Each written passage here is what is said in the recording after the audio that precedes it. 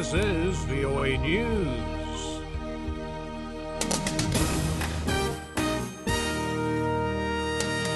The United States has sent Patriot missiles to Jordan. Global arms trade treaty signed at the UN. I'm Ray Kouguell reporting from Washington. The United States is sending Patriot missiles and F-16 fighter jet aircraft to Jordan as part of a planned military exercise, with an agreement that some of the equipment may stay in the country to bolster security against violence from Syria. A spokesman at the U.S. Central Command told VOA the deployment will send the weapons for a multinational training exercise called Eager Lion later this month.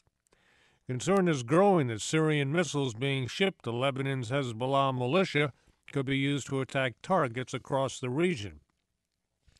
U.S. Secretary of State John Kerry says Syria's military siege of Qusair risks widespread civilian casualties. Secretary Kerry says civilians are under near constant assault by forces of President Bashar al-Assad and allies from Iran and the Lebanese-based militant group Hezbollah.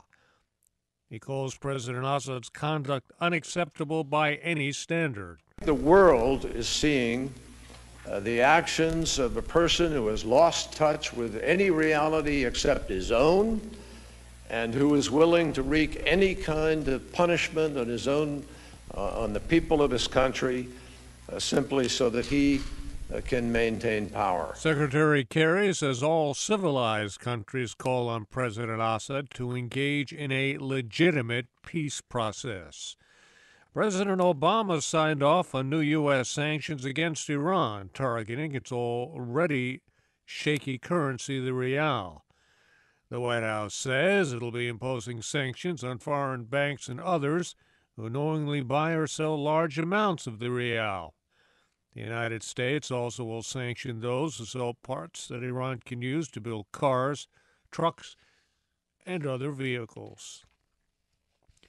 Members of the Afghan Taliban say they met with Iranian officials and clergy in Iran, despite deep differences in Muslim ideology between the two.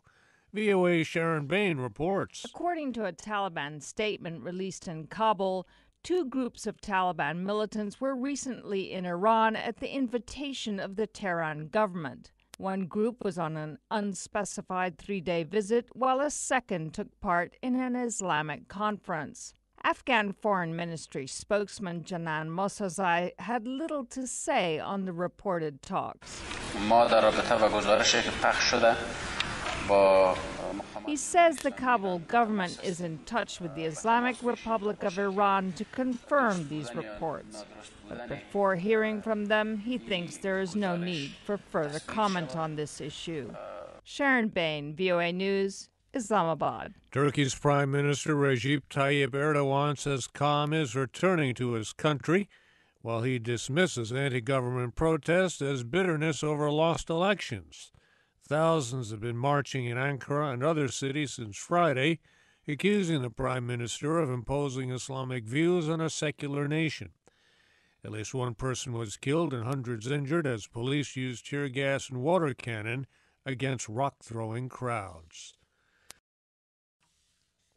More than 60 countries have agreed to an arms trade treaty. The first such international agreement was signed Monday at the United Nations, aimed at efficiently regulating a global trade in conventional weapons. VOA's Margaret Bashir has more. Activists say more than 500,000 people are killed worldwide by armed violence each year. They hope through the implementation of international regulatory standards they can lower those numbers. Anna MacDonald, head of arms control at Oxfam, said the treaty will also help make the arms trade more transparent. The world has come together and said enough to unscrupulous arms dealers, dictators and human rights abusers. We have a clear message. Your days of easy access to weapons and ammunition are over. The world is watching and the world will hold you to account. A decade in the making, the treaty will become part of international law and go into force 90 days after 50 countries have signed and ratified it. MacDonald said that could take about 2 years. Margaret Bashir, VOA News, the United Nations. For the first time, the United States is offering rewards to help track down terror suspects in West Africa. The State Department is offering $23 million in rewards for information on the whereabouts of 5 top militants in the region. Its highest reward of up to $7 million is for the leader of Boko Haram, Abu Bakr Shakal. A U.S. federal grand jury has indicted a Mississippi man for allegedly sending poison letters to President Obama, a U.S. senator, and a state judge. James Dutschke faces life in prison if convicted. He allegedly sent ricin-laced letters to Mr. Obama and Mississippi Republican Senator Roger Wicker. The letters were intercepted at mail handling facilities, and the president and senator were never in any danger. I'm Ray Kouguell, VOA News.